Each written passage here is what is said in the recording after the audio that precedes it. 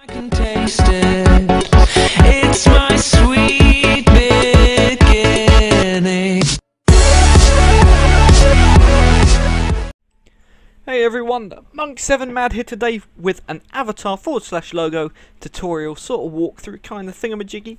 And today I have to first state that these images on the left are not made by me. Today we're going to be sort of talking about the avatars and logos and how to build each of them, a few of the differences, and we'll be making some stuff too.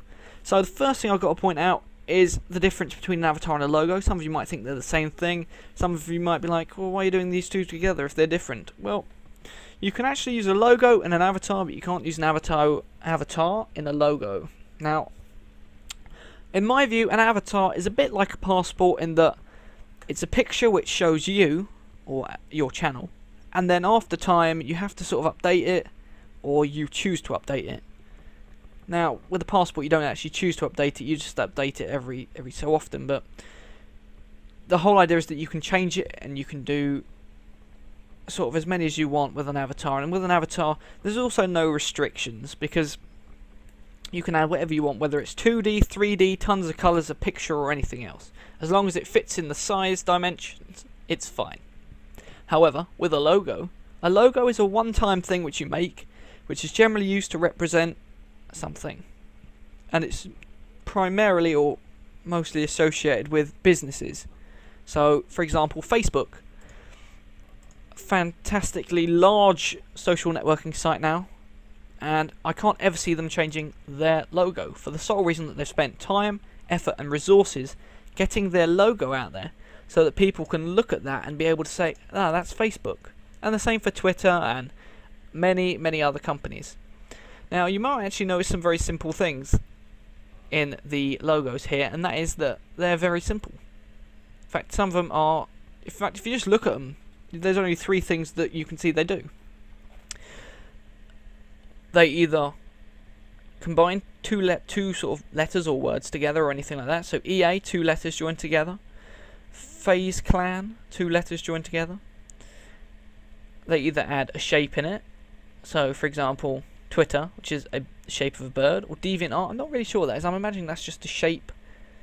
The other one is actually Skype, and they actually use text, so the whole word Skype, but they cut it out of a shape, just like how they've cut the letter F out of Facebook here.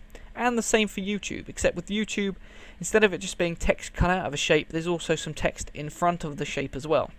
So it's either just a shape and text, or just text. So it's one of those three things. And you'll notice they're actually very simple, and they're all 2D as well. So with a logo, stay 2D, stay simple. I wouldn't say add too many colours. If you actually look at these ones as their icons, they don't really go too many colours. I would say absolutely two colours at the most. So with Facebook here we've got sort of a blue and then a grey blue. They're the two colours. White is actually just the letter F, but I wouldn't really constitute that as another colour. Colour is something that allows it to stand out, probably more so like a green or a red. And I know white is a colour, but in terms of how I would see it as a logo, I would see it as just sort of any colour that's not white or black. Now, what I tried to do when I built my avatar is I tried to build a logo for my avatar, so something that I could keep that would represent my channel, and I could use it in all my avatars to come.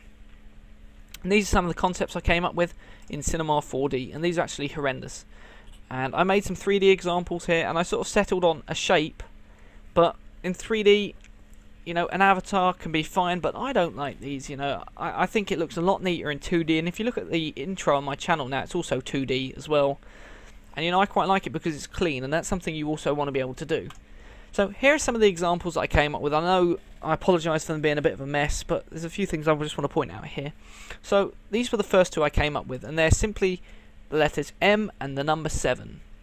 In fact, they contain two number 7s, because I wanted to try and figure out ways that I could combine two things together, just like EA and, you know, things like Imagine controllers, or, sorry, custom controllers and Imagine customs, etc.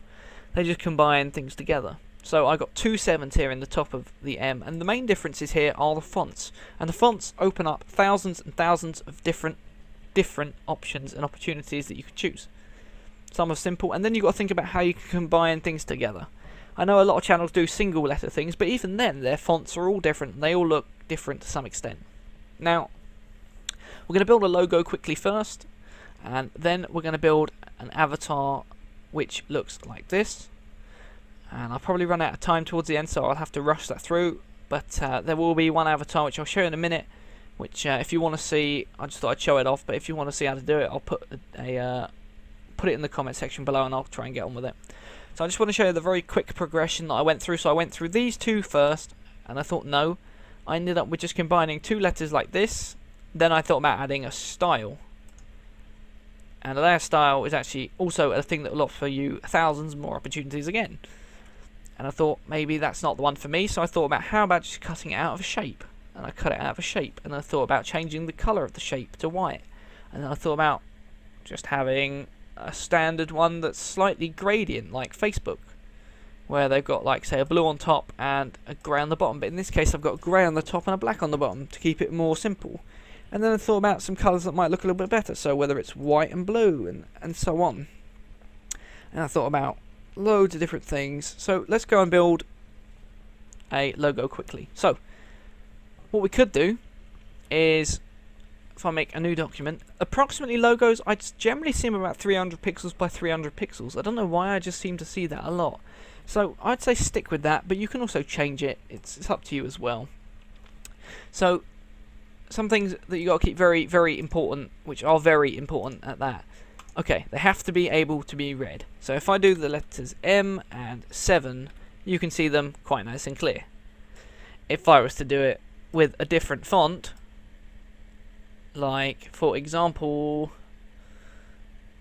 this one, they don't look very suitable at all. And although you can see them, they just don't suit whatever you're doing. So you also have to try and think about things like themes. Now I know Minecraft actually has a font on dafont.com, so you want to check that out if you're interested in doing something to do with Minecraft. There are some which don't have sort of numbers in all of them, so you have to be quite careful if you've got numbers on your channel like mine. Then there are some which, you know, a little bit more techno-y, and you think, yeah, that's alright, but it doesn't really look like a logo. And I'll do one which shows, hang on, this one. Okay, so both extremely easy to read, but even if they're easy to read and you think, oh, that's a good font, sometimes you've got to think, how do I combine the two together? Some people will just literally end up resulting in just putting them side by side, which is fine. But if you want to make it special or look like a logo, I'd say you have to combine them in some way. So you could try and combine it on the top. No. Okay, what about the side like that? No. What about on the other side? No, but you get the whole idea that the font and everything can completely change everything. I mean, if I was to change both of these to an, I'll duplicate them actually. So let me find that, duplicate them. I'm just going to change the font, and you'll just see how different it'll be. Okay, if I change it to, let's say because my channel's a bit more sort of digital artwork, sort of like building stuff, tutorials, etc. I'm actually 95% more tutorials than anything else. But okay, if I was to use something like that, which is called Wild Style Fade, how I would combine these together is not only very difficult to see, but you know, it's not appropriate. Well, it's not appropriate, but I mean, you just can't read it. You've got to make it so people can see what it is. And I think I'd rather have one that's really basic like that than one that's trying to overcomplicate it. A lot of people just try and overcomplicate it to show off a technique or something. You don't need to. Just keep it nice and simple. So let's have a look how we're doing for time very quickly. Okay, we're pushing time very badly here. Okay, so I'm just going to do my one as it is. So I used the font called Zyrod, and I ended up just combining the two like this. I then select both layers, opposite click, rasterize the type if they're text. Then you want to merge them together so that if you do a style, then you can edit it as one. So, okay, that scenario, that's fine. If you want to keep it like that, that's fine. You can change the color to black, white, whatever you're really interested in. If you want to do a shape, what you could do is, if you hold shift while you're drawing a shape as well, it also creates a perfectly proportioned shape. So if we've got a shape here, like that, maybe that's cool. Maybe you like it like that. But maybe you want to cut out the shape. So if you want to cut out the shape, what do? Okay, so you click on the shape firstly, then you rasterize it as well. So get used to the term rasterizing. It literally means just sort of making it one single layer that you can edit, in effect. Then you're going to go onto the text. If you want to cut it out of the shape, you place it in the middle or wherever you want to put it. You click Control, and then you click on the picture where the text is. And what you'll notice it will do is it will make a selection. And to remove from the actual shape, you have to click on the shape layer, so the circle shape beneath it, then press delete. And if I now deselect by pressing Control D, and I actually go over to where the text is and I turn it off so you can't see it with the visibility, then you'll see now that this circle has the M and 7 cut out of it. So you could do that with several shapes, and you can even draw your own shapes as well, and you can add more shapes sort of together to make it look like one shape as well if you wanted to. I'm just saying try not to use too much to make it look too mad, I suppose. And to make there even more choices, if you double click on it, you get a layer style box, and this layer style box means you can edit how it looks, the style of it. So you can add things like a glow, a shadow, change the color, and there's also some presets, and I will also be releasing a color layer style pack soon, but I'll need to have a little bit of support for that, because otherwise I won't think anyone will want it. And just bouncing through these, just very simply clicking on them, there are tons of different styles and looks available, some a lot more suitable than others. I mean, there are absolutely tons of options that you can go with. You probably will end up going with something simple like this, and then just adding a shadow and then a glow and another shadow to give some perception. Now, in terms of an avatar, what you want to do is, if you want to build it like this, I'm going to show you how to build this very quickly actually. See how we've got for time. Oh, 3 minutes to build this. This is going to be tricky. Okay. Right. We'll have a go though. Right. Fill in the layer in any colour. You're going to double click on the layer. Click on the patterns. I'll supply the patterns that I use in the description. You're going to firstly click on... which one is it? Don't do this to me now. Right, this one. You're then going to click OK. You're then going to make your text or whatever it is to go on top of it. And then you're going to double click on that. And you're going to add another pattern. And this pattern is also going to be supplied, and it's the metal one. You're going to click OK.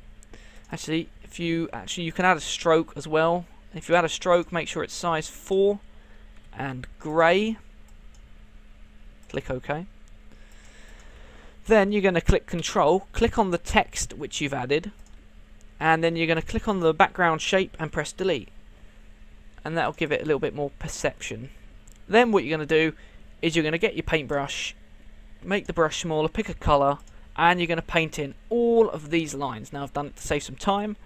Now what it'll do is it won't end up like that to start with. It'll actually end up like that. So what you're going to do is you're going to double click on the layer, go to outer glow.